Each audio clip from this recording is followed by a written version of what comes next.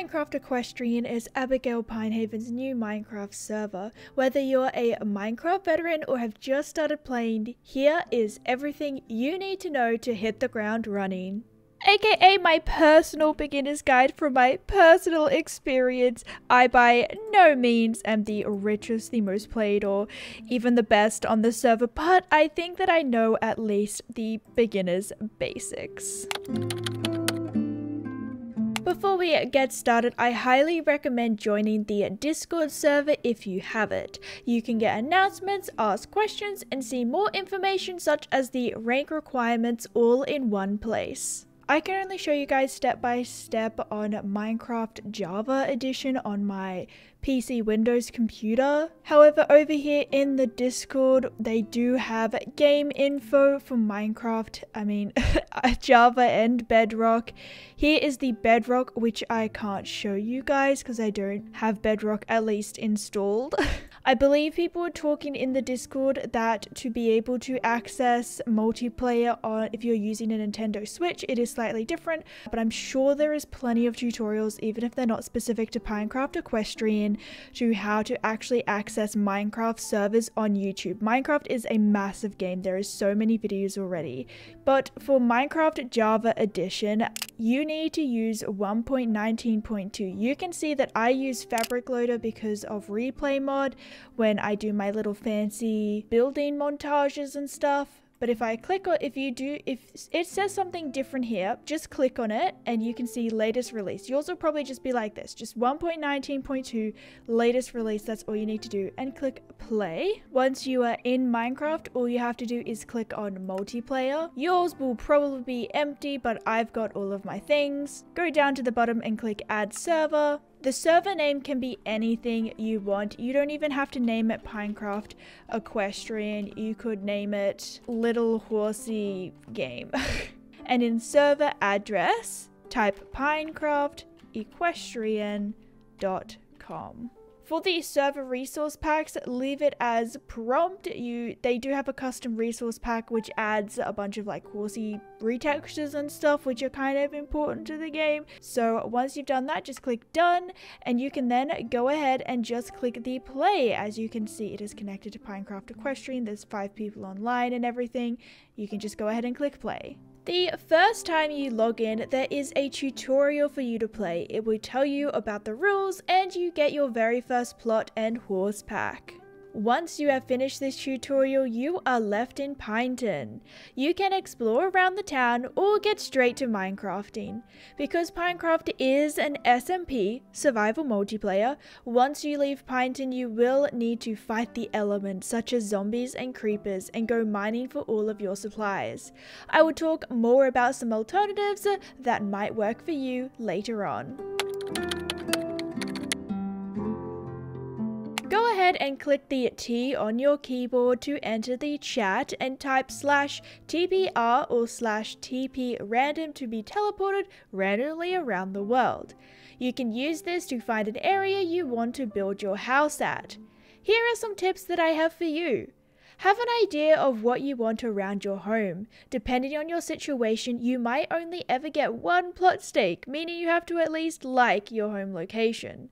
To give you an idea of my basic checklist, it was a plains biome or a flat area. However, I wanted it to still be pleasing to the eye, possibly a river nearby, and I was hoping for a forest nearby so that I could create some trail rides. Be careful not to be too close to someone else. Your plot stakes aren't allowed to overlap, and you never know if someone else is thinking of expanding.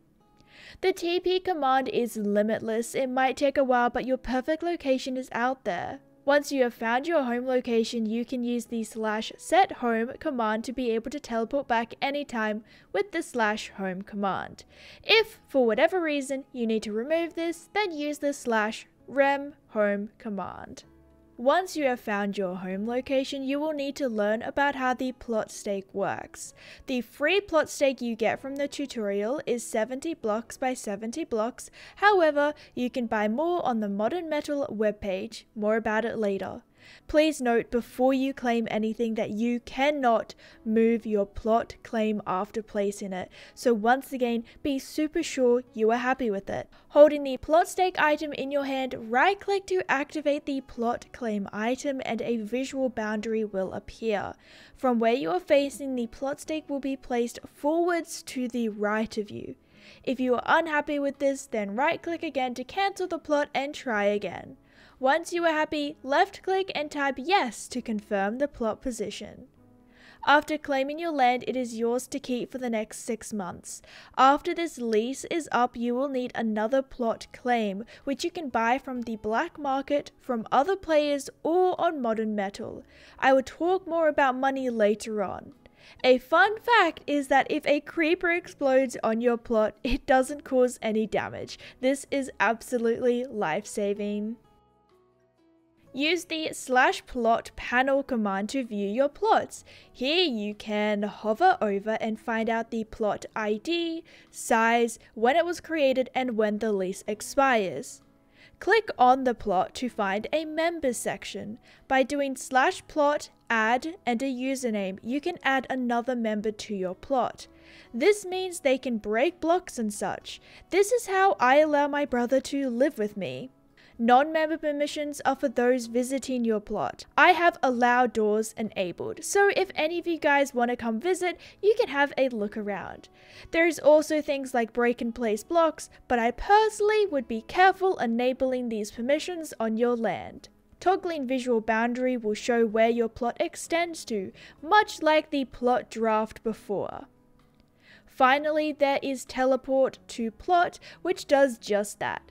I have my house set to set home, so I usually just use the /home to teleport back, but if you have multiple plots, you can use either this button here or use the command /plot TP, the ID of the plot, which you saw by hovering over it, in the plot panel section. To view all of the commands you can do with your plot, simply write /plot in the chat. I'm not entirely sure what the game mode means. I think it might be only for special people. This isn't specific to Pinecraft, but if you do struggle building, then there are so many amazing step-by-step tutorials on YouTube that you can follow. These help you to understand what might look good in a build, so in the future you will find yourself not needing tutorials anymore.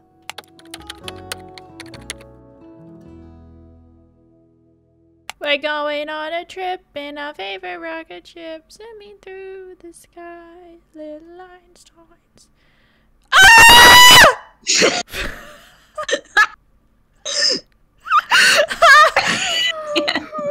Betsy!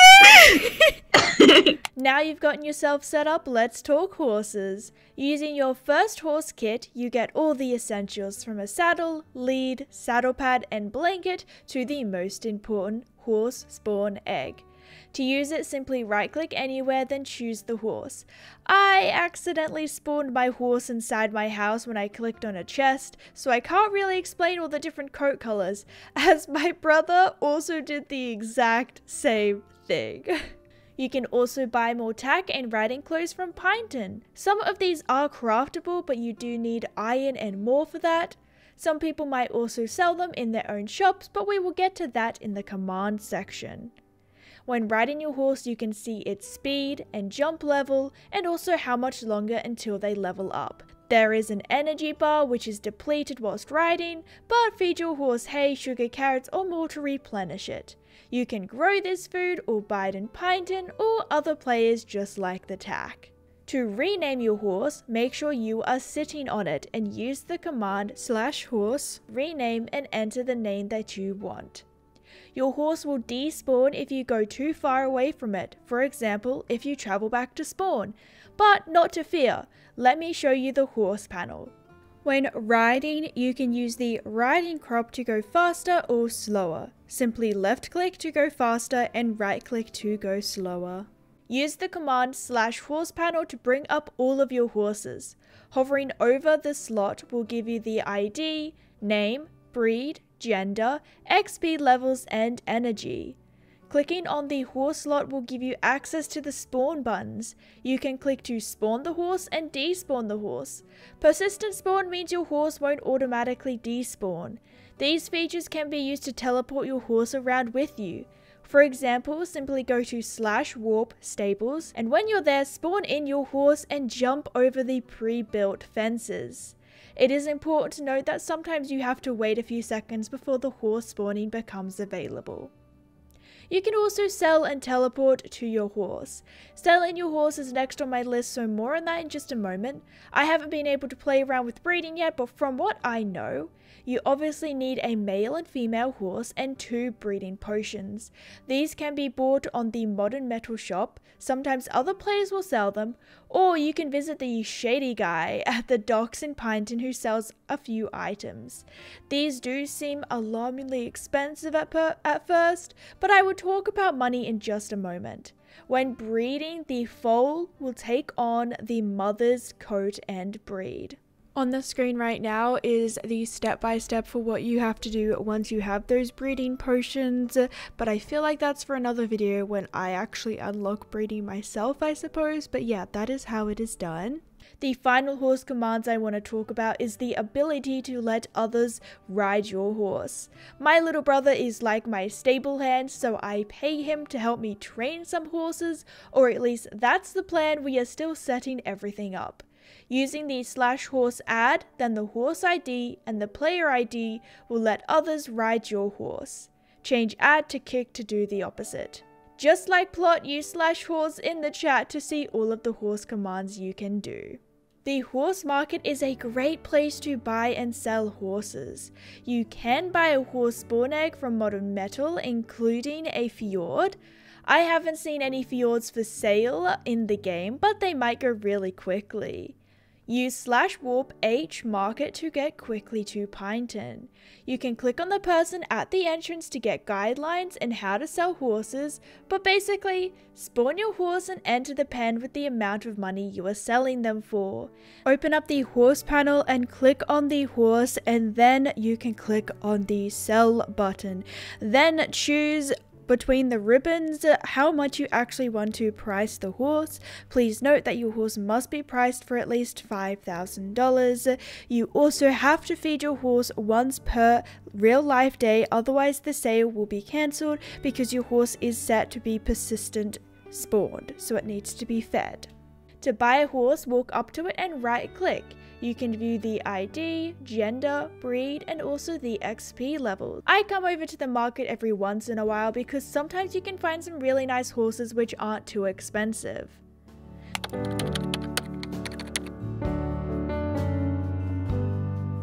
Now, to buy horses, you're going to need money.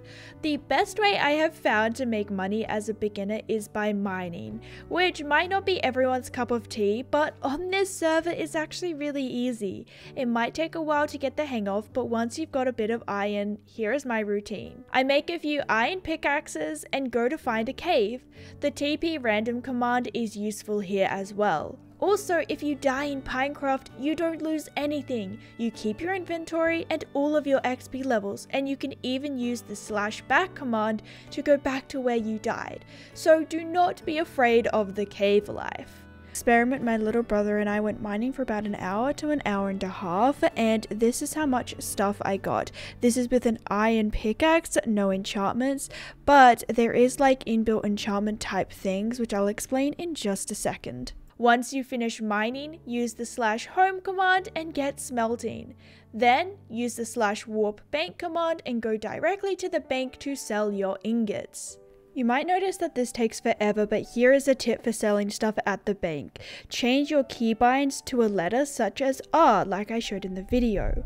The selling just goes so much quicker, you're going to be there for so much less time. Some things to know about mining. In Pinecraft, certain activities have levels, such as mining.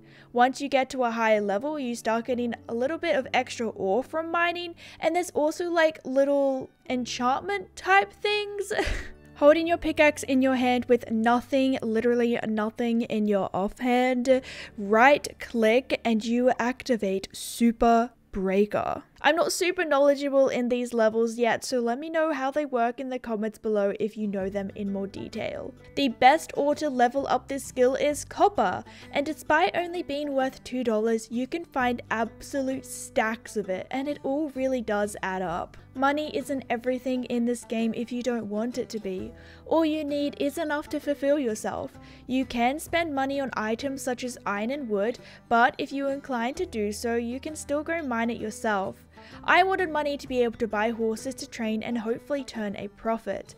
Another way to make money is to open your own shop, but that's definitely for another video. Otherwise, there is the auction house. I like to check the auction house for any good deals at least once every login. You can find literally anything on there.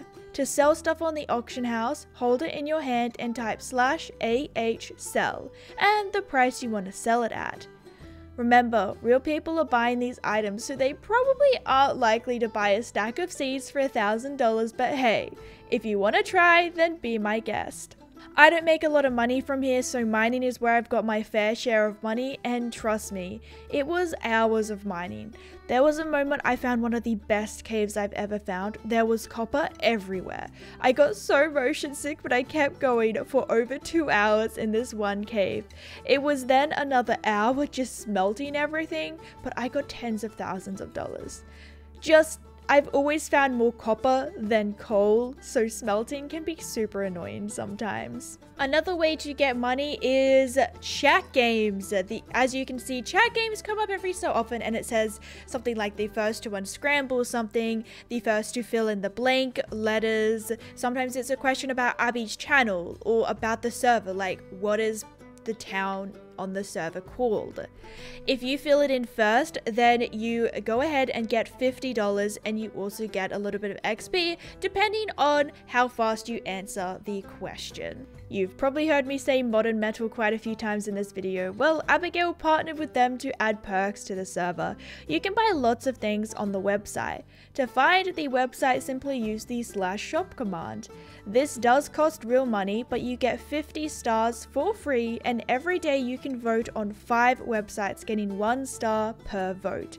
To vote, simply do /vote in the chat and visit all the websites. You also get 1 diamond per vote, and you have the opportunity to get some special items from voting as well.